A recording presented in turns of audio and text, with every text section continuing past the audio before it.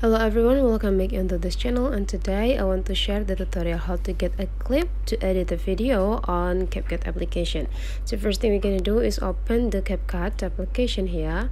So how to get a clip is just go into the new project, and then you will be generated into your photos and on the video section. So you can choose whatever video on your gallery to choose as a clip on your Capcut application. But if you don't have any, you can go into the stock videos that provided by a Capcut, and there will be a lot of options that you can use here. You just need to scroll the screen into the left side, and you just need to choose which section that you want to try.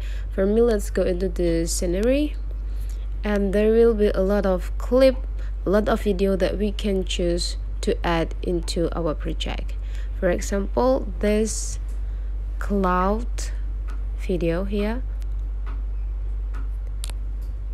Okay, if we want to add it, just go into add, and now we already have a clip on our project here. Let's try it.